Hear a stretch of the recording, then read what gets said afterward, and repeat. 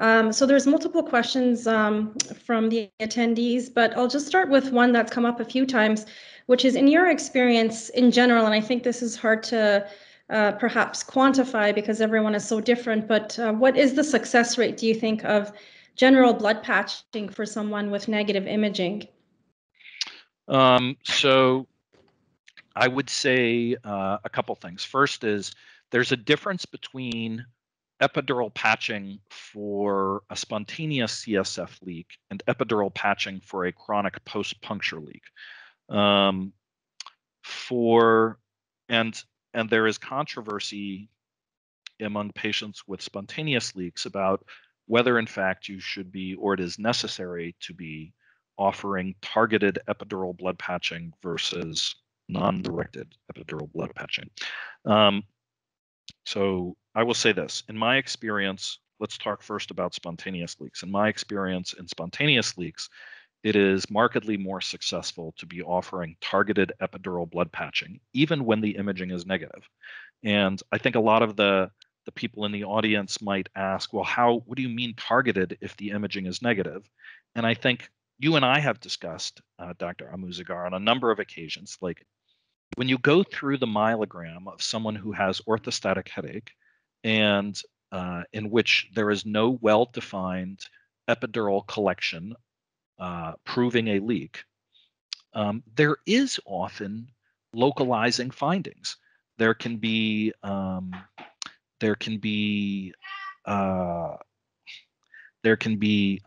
my son banging on the door.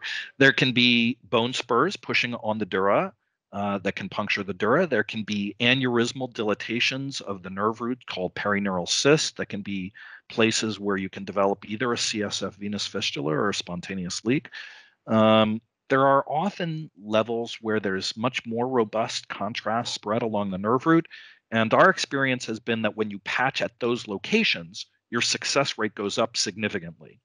I would say in terms of success rates, maybe, 20 or 30% of those get better with one patch, but with repeated patches, that number goes up to 50, 60%. And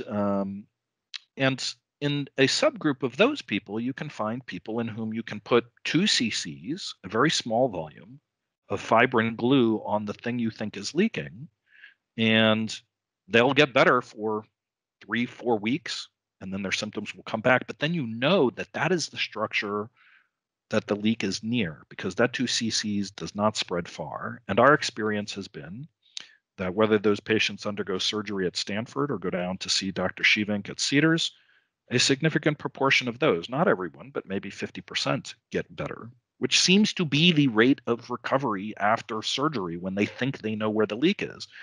50% of these people who we do surgery on still don't get better, where they get better for a little while and their leak recurs, which is disappointing to those people and to me. However, with the chronic post-dural puncture headaches, I think our rates are better. We know where that leak is. It's always in the lumbar spine. It's most commonly on the dorsal dura. It's an easy place to patch. I think that the percentage of people who get better from those is higher. I haven't actually gone back and calculated from our own experience, but I would say it's, more like the 60-75%, often requiring glue, but not always. Like the patient that I showed with the hip surgery, she only required 2 blood patches, and that was 14 months after the dural puncture was done. And now she comes back and she sees me to ask advice about, like, do I need to do something different as I start to get pregnant? And this kind of thing. She's living her life. So I think those are really low-hanging fruit. They get better more often, and that'll get your colleagues more interested in patching these patients. I think it is the group for which the leap from where we are to where we need to be is the smallest, if you know what I mean. Right. That's great. Thank you. There's also a question about what kind of needle you would recommend for diagnostic LPs. Would it be similar as well, where you would recommend, for example, the Whitaker over the Quincke? Yeah, I think it's any one of those atraumatic needles, a Whitaker, or there's one prospective study out there that looked at sprott needles versus whitaker needles versus Quincke needles. And the difference between sprott and whitaker needles, both of which are atraumatic, so let me take a step back. Both of the atraumatic needles were much better than the Quincke needle, the cutting needle, which is most common. But between those two needles, the rate of getting a chronic the rate of having a post-dural puncture headache acutely was almost half as low in the sprott group for reasons that are not obvious to me, and I don't think anyone else has well explained. It was not statistically significant. The p-value was like 0.08, but it was very nearly statistically significant, and it was a large clinical effect. And so I think sprott needles right now are likely to be, in fact, based on existing evidence, are likely to be superior to whitaker needles, but either one is markedly and definitely superior to the Quincke needles. That's great. Thank you. And the Gertie marks are also atraumatic. I know the Gertie marks are used preferentially at Duke, and I think that's a very reasonable option. That's great. There's many questions and many people thanking you for your wonderful presentation and previous videos as well. So just want to pass that on. But I think we have time for one more question, which is, and this has come up already a little bit, Dr. Gray spoke about this a little bit earlier today, but also just to get your thoughts on recommendations for patching EDS patients. And there's a lot of physicians that are reluctant to do so for fear of causing worsening of symptoms or potential damage. And what are your thoughts about that, and what would you recommend? This question has come up, and it's interesting.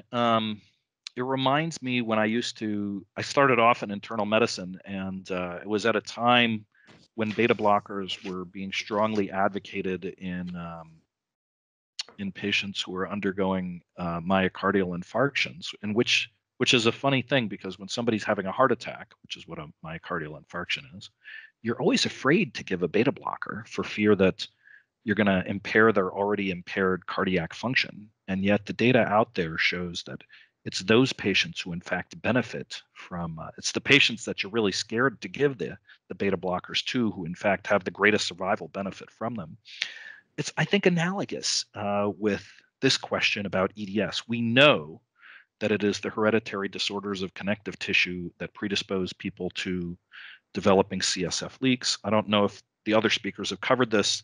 Beyond EDS and Marfan syndrome and Loeys-Dietz, there are now more than 28 known alleles of other conditions that don't all have specific names, but for whom there are genetic alleles that are associated with disorders of connective tissue and phenotypes most often associated with aortic problems. But these are the patients who develop leaks. And the people with leaks, there is no well-defined helpful treatment except patching. You can't not patch the people who have the leaks and who are predisposed to the leaks. Does it make sense to do it carefully? Yes. But there's no evidence that, let me think about this clearly as I say it. There is every reason to believe an accidental dural puncture in someone with Ehlers Danlos or another hereditary disorder of connective tissue is going to lead to a problem and potentially a chronic problem. But there's no reason to think that somebody with EDS is less likely to benefit from a patch than somebody who does not have EDS. There is every reason to believe that if you have a chronic leak, that you may have trouble recovering after a patch, because some of these leaks are not sealable with patching. Sometimes you can develop an actual fistula, which is a kind of epithelialized, healed hole in the dura. But let me say definitively, I think that my assumption is everybody who I see who has a spontaneous leak, I just assume has something wrong with their connective tissue, whether it's defined or undefined. And that's no reason to not patch them. And we achieve success in 2/3 of those people despite that. Looking at our own data, which we have in a manuscript now, 2/3 Of the people who have orthostatic headache and other symptoms of leak, for every one who had positive imaging, we found 5 others with exactly the same symptoms who did not have positive imaging. In both groups, those with positive imaging and non-positive imaging, something like 60% had clinically meaningful improvements in HIT-6 score, and which is a headache measure, and quality of life measures, which was a statistically significant improvement as well as being clinically meaningful. And there was no difference in the rate of having clinically meaningful improvement on whether your imaging was read as positive or negative, which is, I think, kind of stunning. But yeah, we need to be offering these patients patches. That's great. Thank you so much. So there's plenty of other questions, but for time purposes, I think we'll move on to our next speaker, Dr. Shivink. And Dr. Carroll, if you're able to stay on for the final panel discussion at the end, hopefully some of the patients that weren't responded to in terms of their questions can ask their questions at that time. Absolutely. Thank you very much.